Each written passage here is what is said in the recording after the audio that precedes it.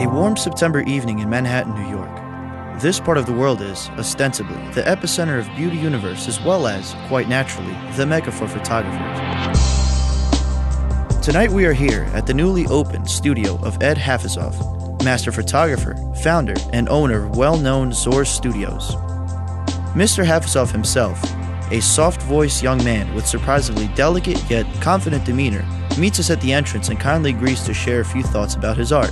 Having started as a traditional artist and web designer, Ed Hafizov at some point purchased his first SLR and soon realized that photography was indeed his one and only true calling. Due to both natural talent and hard stick-to-itiveness, Mr. Hafizov quickly became one of the most sought-after fine art and portraiture photographers in his area.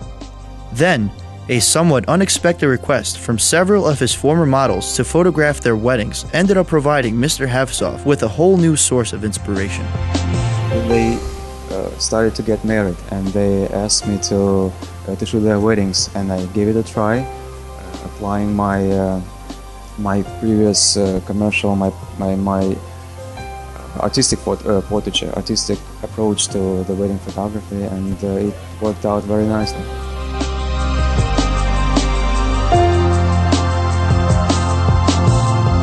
According to Ed Hafizov, high-end wedding photography is always a fascinating adventure and may even contain elements of physical danger.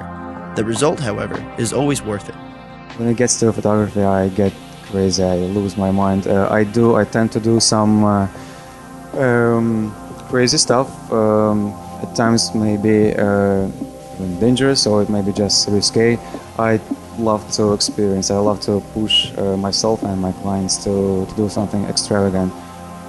One of the things was probably, at the moment, might be one of the interesting ones is when I shot a wedding in Jamaica and we found a shipwreck, which was a real ship, and it was not quite on the shore, but we had to climb there, and it was tilted, and the waves, the ocean waves, which were pretty high, they were really hitting us, and we used ropes to get there to find our positions, and it was quite a dangerous thing to do, but we all were for it. We wanted to create something interesting, and the clients were actually a wedding couple.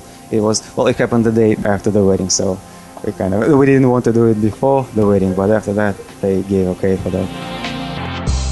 Wedding photography, as a practical, very client-oriented genre, can be rather conservative, but not in Ed Hafizov's hands. Things don't always have to be crazy, but they do have to be different, unique. I mean, I try to bring a sense of sensuality, of passion to my wedding clients, because they celebrate their passion for each other. They really want to bring their lives closer, to be with each other, and I want to show not only I show their emotional connection, but also a hint on physical connection, on physical attraction to each other. Also, I try to push some boundaries. I try to look for unusual ways of representing something or doing something unusual.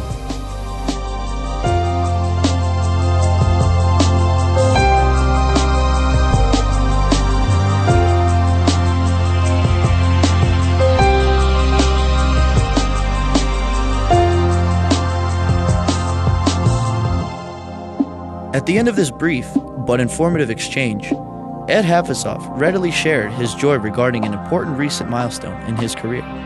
There is a publication, an upscale wedding-related publication called Grace Armand Wedding Style magazine, and what they do, they put together by invitation only list of the best vendors around the country, called Platinum List, and they invited me to that list.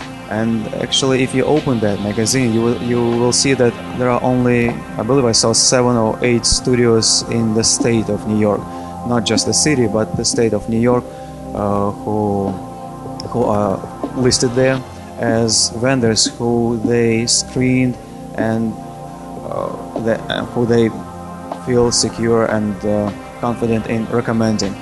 The magazine itself, the publication, like I said, it's an upscale, and it's aimed at very affluent and sophisticated clientele, and being there is quite an honor and an indication that I am headed in the right direction.